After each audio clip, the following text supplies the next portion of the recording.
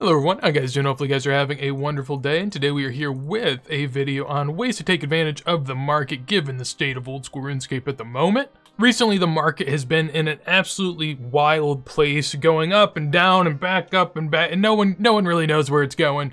And there's been a lot of different factors that have contributed to that. So today, I want to go ahead and talk about what my thoughts are as we head into the next week or two. If you guys enjoyed the video, make sure to leave a like, and if you want to see more like this as soon as I go live, make sure to subscribe. But with that said, let's go ahead and get on into it. So for those that aren't aware and don't actively follow the RuneScape marketplace with such a keen eye week over week and always fear about their bank value, as far as how we got here, essentially a few months ago there was this big panic where items were dropping in price, and the more items dropped in price, the more people would talk about how much items dropped in price, the more people would get scared, the more people would panic, the more people would sell their items, thus leading to a snowball effect where we raced to the bottom. Jagex saw this happening, and to an extent the community was correct. There were things to be worried about, and item prices do tend to go down over time. So Jagex stepped in from there and then said that, okay, hey guys, to be able to fix this, what we're going to do is we're going to add a 1% tax to the GE. What this is going to do is whenever money is taken out from the tax, that money will then be used to buy the items that were taxed and delete them. So essentially, this is causing an item sink. There's no coins being taken out of the game because those are going to be used to buy up other things, but the items are going to be deleted from the game.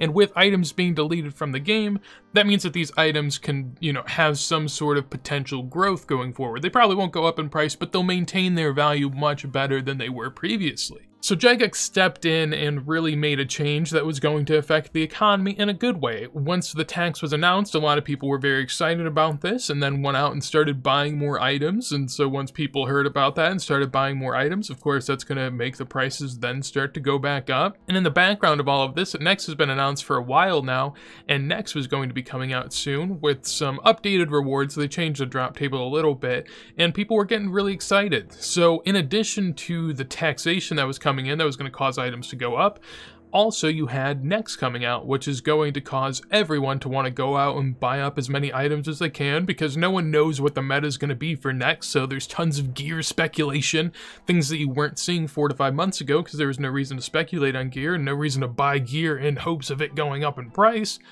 But whenever there's a new boss that comes out, people are going to tend to want to buy up all the gear. That way, whenever the boss comes out, they have the apt gear to then be able to go out and utilize it at said boss. So after coming down so far in the market, it then really takes a big roar. Everything really starts to go to what has been all-time highs, at least in the last year or two. But how long can that last?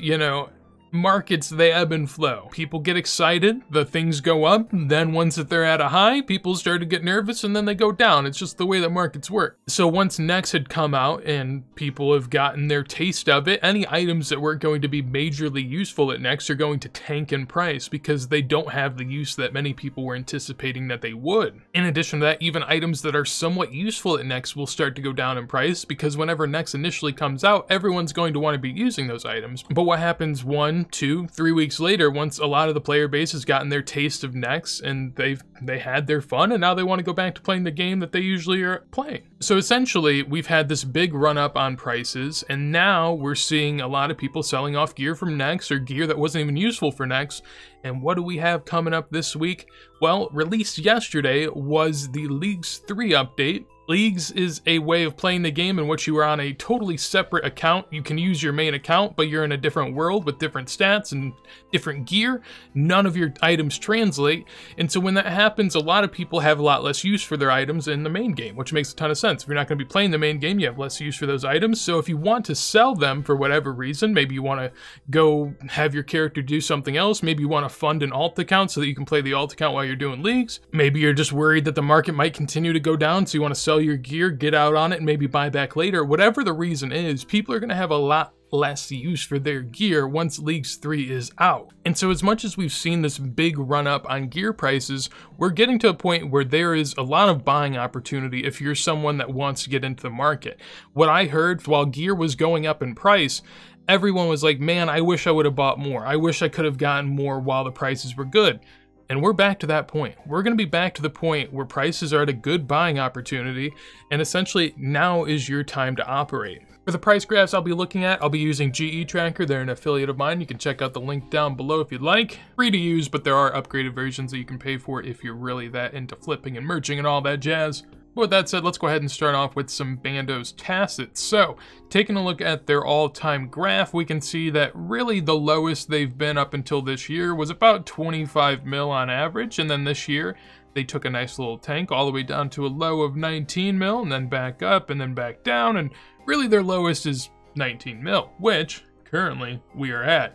We are at 19 mil because they're really not as useful as the Bandos chest plate in terms of converting gear over, and so this big run up that we saw, we can look here on the yearly scale, they got as high as 28 mil, and now they've quickly dropped back off, and this is a great buying opportunity. Are they going to then go back up to 28 mil? Personally, I don't see that happening because they're not as useful as people thought in terms of making Torva armor. However, they're still the best plate leg that you're going to have until Torva plate legs are somewhat affordable to the average person, and even then you have to use Bandos tacits to be able to get the Torva plate legs, so really they're always still going to be in the mix. And again, when you look at it on this all-time scale, I mean the highest they ever were was 35 mil a couple years ago, and typically they're an item that lingers closer to 30 mil, so being able to buy in at 20 mil, that's a perfect time. I mean, you know, what are the odds that they go to 10 mil sometime soon rather than maybe going back up to 30 mil? I don't see either of them happening, but whenever there's some sort of time where people are excited about PVM again, you know that these are going to go up, at least if it's a melee-based event. So I think this graph just shows the opportunity that's available. They're essentially at their all-time low. Moving on over to a Dragon Hunter Lance, we can look at the all-time prices here. Again, an item that for the longest time was about 80 to 100 mil, and then took a nice little drop off to 70 mil where it found a new floor, and then it fell even more. At its all-time low, it was 42 mil, 45 mil, somewhere in there. And once the tax was announced, we saw this massive run-up. Also, with Next being released, and the new crossbow that is released, Vorkath is a lot more important because there are not a lot of Dragon Bolts that get farmed into the game, so this item is very, very useful and will bring you a lot of money if you kill a lot of Vorkath. And currently you're able to buy this for around 60 mil, so it's closer to this blue line that we see here, but that's not a bad price. I mean, the only time it's ever been cheaper than that was the last 6 months or so, and that was during a time where there was no tax and there were no item sinks. Now there's item sinks, and so you have to readjust for that. In addition to that, as I mentioned with Vorkath, that's added money and added value that you will get out of the Dragon Hunter Lance for a long time going forward, especially with the new crossbow being out. So this is another great example of an item that's lingering close to the all-time lows, or at least the historical bottom of the graph.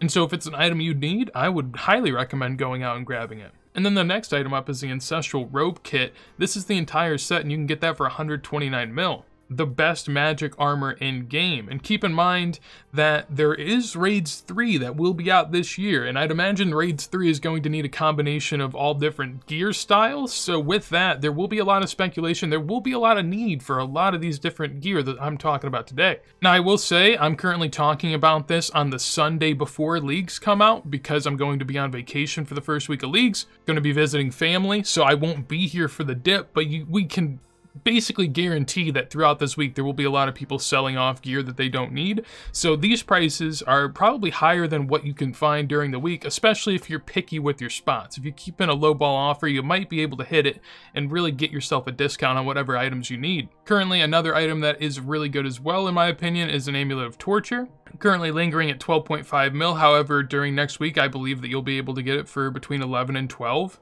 And sure, that might be a high price compared to its all-time lows, but whenever there's such a big update in terms of the biggest item sink known to old school RuneScape, you have to readjust. Sure, maybe it was down to 8, 9 mil at times, but if people knew about that item sink that were to be coming into the game, then it would be readjusted up to probably 10 or 11 mil, and then that's its new floor. So buying at 11 to 12 mil is right above the floor in my opinion.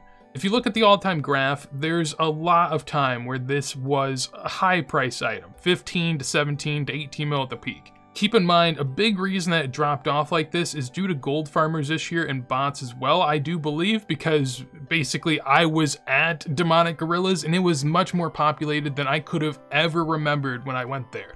And so there are cycles when it comes to gold farmers and bots with Jagex. There will be times that you can kind of see the price just continually go down and down and down. That's because more and more are being farmed in the game. But once they're cleared out, then that allows for it to really kick back up. I'm not saying that you can buy it in for 11 to 12 mil and then quickly flip it for 14, 15. This video isn't as much about the quick flips. It's more so the utility that you can get out of this gear. This is the best in slot melee necklace that you can buy for what will be close to 11 and 12 mil, which in my opinion is just right above the floor. So I think that that's a perfect buy. Another item in the same sort of boat is the Sanguinesti staff. Like I mentioned before with Raids 3, there are going to be needs for a lot of different types of armor, maybe even new metas that we've never seen before.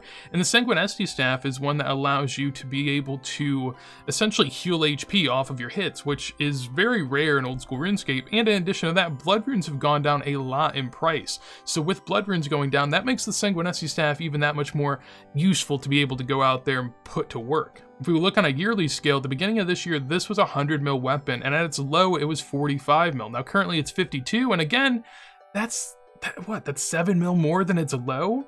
And given that we know that the item sync is employed in the game at this point, I mean, that would mean its floor should realistically be 50, 55 mil, so you can buy this at its all-time floor. Now, will it go up?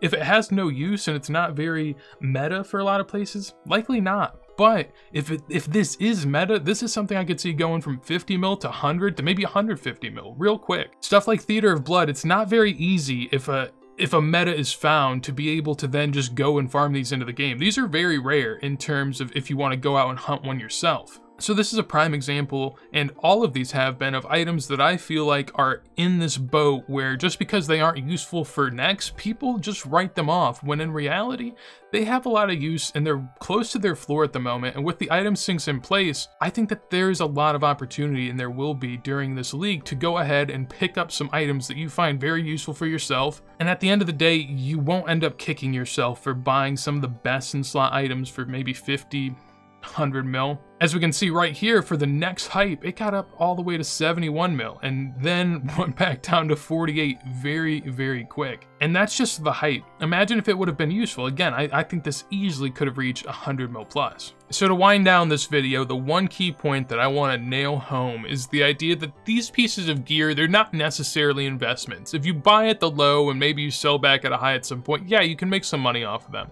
But at the end of the day, gear in old school RuneScape is not going to be something that trends up over time. It's something that you want to buy in at a good point for yourself and be able to put that stuff to use for an endless amount of time. There are a lot of items I mentioned today that you could use for years and years in game, and maybe they drop 10% in price, maybe they drop, maybe 20% in price, but is that really that bad when you've been able to use it for years and get a ton of utility from them? At the end of the day, it's really about building up your bank to get the most amount of useful gear that you possibly can, to be able to put that to use somewhere else and be able to farm more items into the game and make more money for yourself. If you wanted to invest, if you wanted to flip, then there are plenty of other ways that you should be doing that, and you really shouldn't even focus too much on the gear market for a long-term store of value. But if you buy in at times like this, and you're smart about your money, and maybe whenever Raids 3 comes around and your bank's really up there in price, maybe you sell off whatever you're not using and then go skill for a little while. Essentially, when everyone's thinking the same thing, and everyone wants to sell off their gear, everyone wants to buy gear, whatever it may be, you should typically do the opposite. If everyone's selling, just hold. If everyone's buying up gear, go ahead and sell off some of your gear and go do some skilling. As long as you're smart about how you work with your money in old school RuneScape, you'll be fine. Even if your bank goes up or down on a daily basis due to gear changes, you will be fine at the end of the day. But yeah, that is going to be it for the video today. Hopefully you guys enjoyed. If you did, make sure to leave a like. If you want to see more videos like this as soon as I go live, make sure to subscribe. If you have any gear advice that you'd like to share with others, would also love to hear it down below in a comment. And with that said, hopefully you guys have a wonderful day, and peace.